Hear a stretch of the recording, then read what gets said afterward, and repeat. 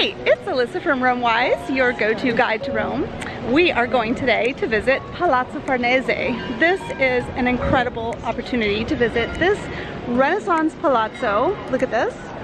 It is the French embassy today, and those beautiful designs that you see on the facade, that was all designed by Michelangelo. That's one reason I love it so much. On this day, which happens once a year, we get to visit this amazing palazzo because it is European Cultural Heritage Week, and it's free and open all day to anyone. So also we get to film, which usually is not the case. You usually cannot film. So here we go.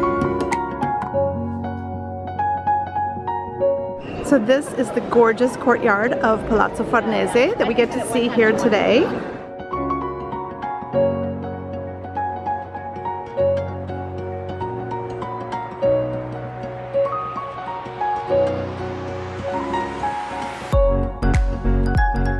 Wow, this is the official library of Palazzo Farnese.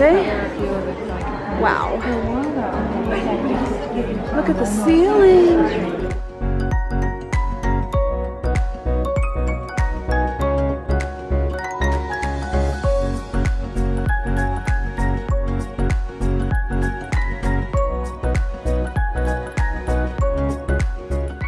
In this ballroom, we have got this incredible statue of Hercules from ancient Rome, and then these gorgeous tapestries over here.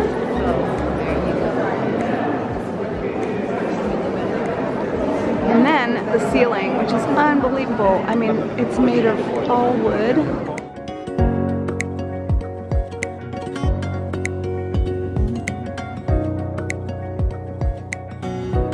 So here we have a bird's eye view of Piazza Farnese from the palazzo. Pretty nice. Most people don't really know that this little street that you see here that cuts between these two buildings, called Via Baulari, that street didn't exist before the prince built this palazzo.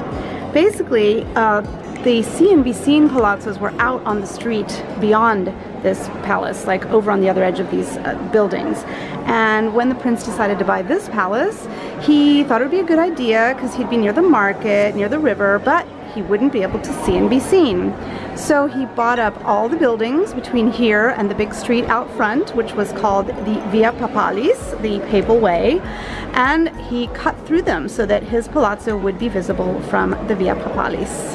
And then these amazing fountains that you see all came from the baths of Caracalla.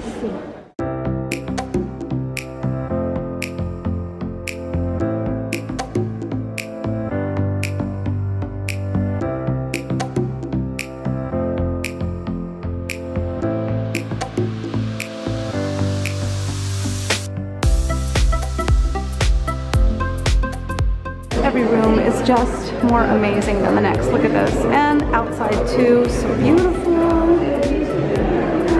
What an amazing palazzo. Can you imagine living here? Well, if you're Prince Farnese and you're going to be a pope, I guess this is as royal as it comes.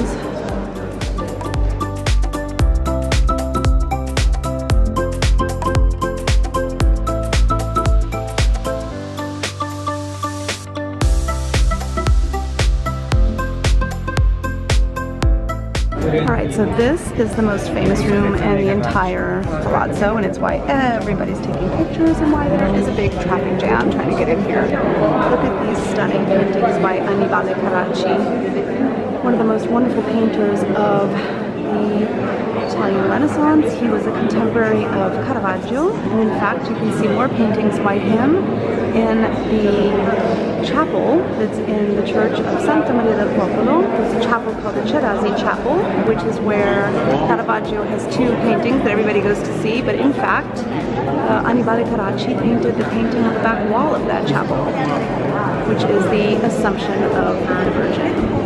Everybody is oohing and awing, justifiably, and I'm thrilled to see that so many people are here enjoying this masterpiece, this incredible room, all this amazing art that we are so lucky to have and to be able to just come and visit. So this is Rome. Enjoy.